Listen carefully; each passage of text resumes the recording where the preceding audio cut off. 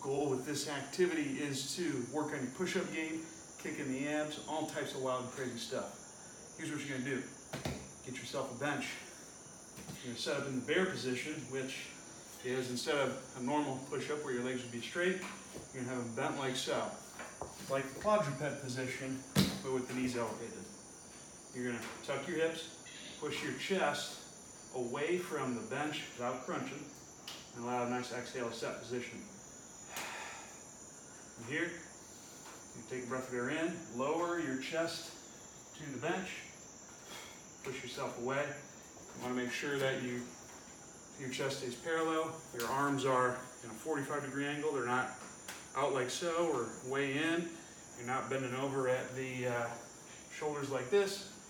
Chest should stay parallel. If there was a diagonal line throughout as you're performing the push-up. It's going to look like so. Tuck, reach, exhale, go down, and up.